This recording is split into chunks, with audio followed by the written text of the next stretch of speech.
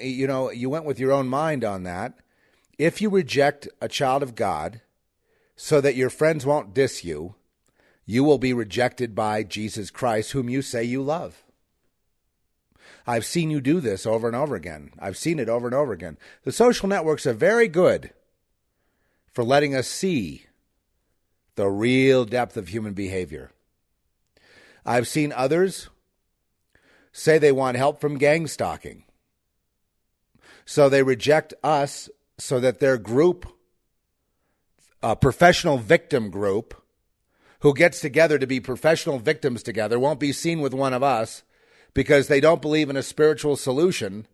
So God has rejected them, and they've gone off now with their professional victim group on gang stalking that meets every Thursday. Or they're, this victim group, that victim group, human trafficking, this, that, the other thing, and they reject the people of God. And they reject the Lord's ability to deliver them from gang stalking or any of these other maladies, which, of course, the Lord always has and always will be able to deliver people from that. But they've rejected it because, some of their friends are not believers, so they reject God, people of God, in order not to be causing friction or trouble regarding them, regarding their friends. So the very solution, God's people being a metaphor for God, are rejected so that they will have an in with their professional victim friends who are not believers. Yet they say they are believers, but they might as well say they don't believe because they have rejected truth.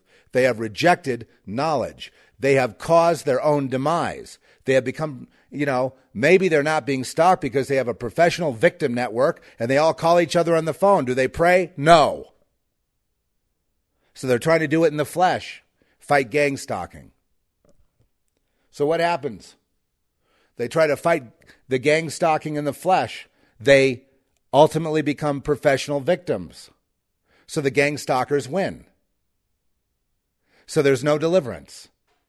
There's no setting free. They have to be in the professional victim network for the rest of their lives because they have no spiritual power and no faith because it was destroyed because they rejected truth when they rejected the children of God so that their friends wouldn't reject them, professional victims all.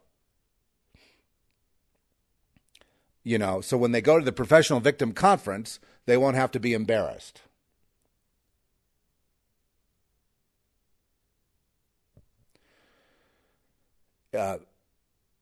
Would you say that I'm on target? Unfortunately, the people that this would be intended for probably won't hear this message.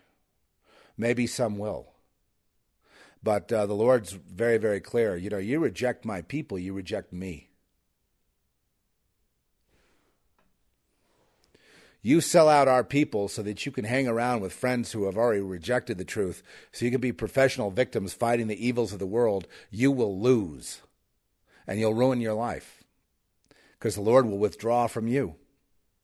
And without that, you've got nothing, no covering, nothing. People will only disappoint you. Other people will betray you ultimately.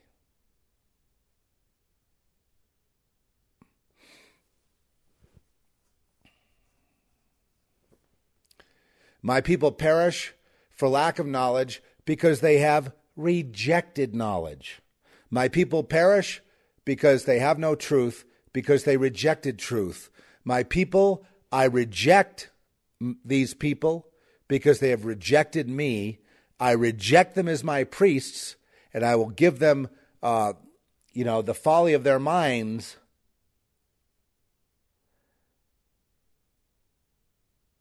Because they have preferred to play politics rather than truth.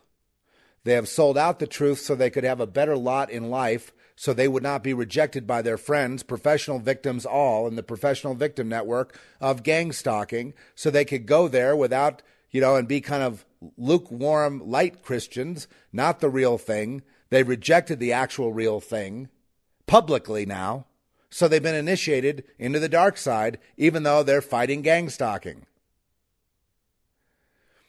And being a professional victim, there are people who get into that. You're there your entire life. and you're controlled and you're enslaved. Because the people that control the professional victims are the same people that do the gang stalking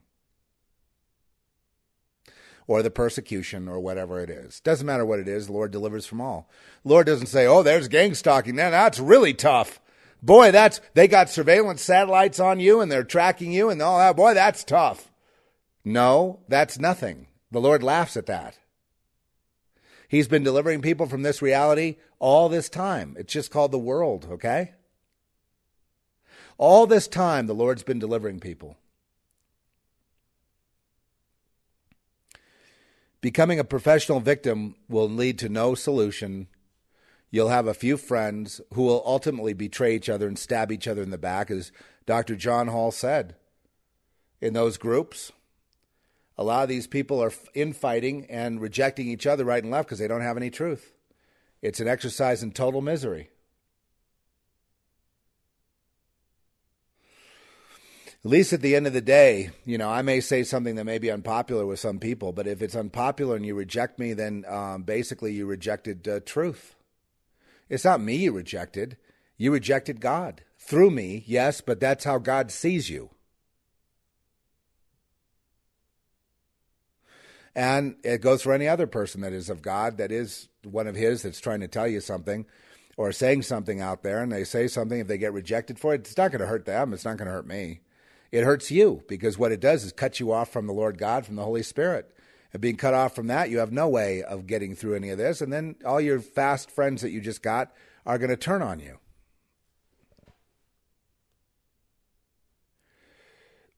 I've seen this over and over again. I've seen it recently. Again, the social network gives me a way to see this going on.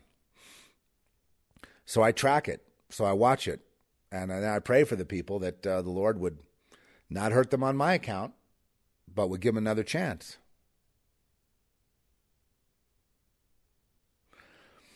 But we see this going on time and time again.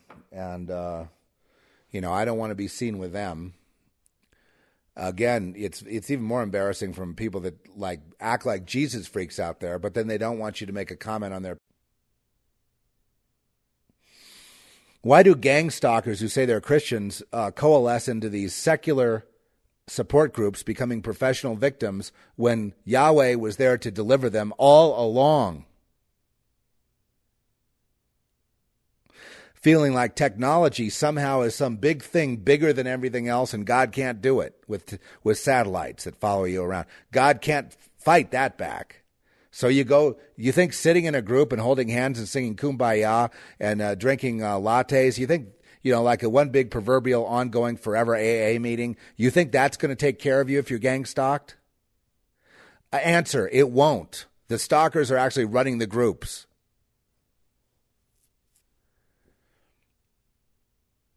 Gosh, it's so frustrating. It's so frustrating to know what I know. And to have people sit there and go against it because they're ignorant.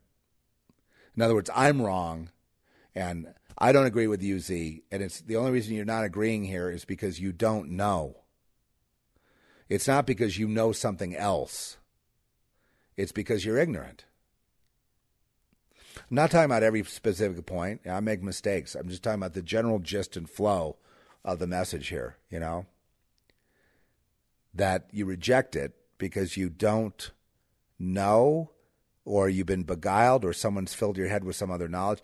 Something can happen. If you really want truth, you have to seek the Lord for that truth.